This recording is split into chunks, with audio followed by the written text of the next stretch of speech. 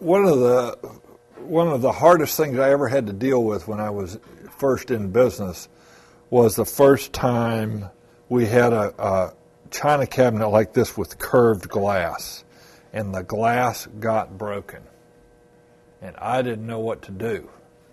And so anyway, I went and talked to a glass company, and we had to special order that curved glass, which you have to actually make a pattern so that a paper pattern where you will show that exact shape of the front of where that glass fits in and give the right length, and that would give the exact width from there over into here so that this glass can be made to fit into that particular form. And you have a right and you have a left.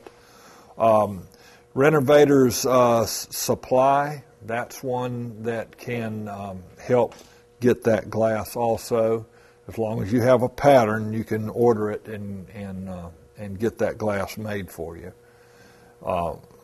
Even like this serpentine front. This is a serpentine front glass, so the glass is running like that. And that's another difficult one, but it's just a matter of actually making the paper patterns and sending them off to get them. But the first time I ever ran into this, I had no idea what to do.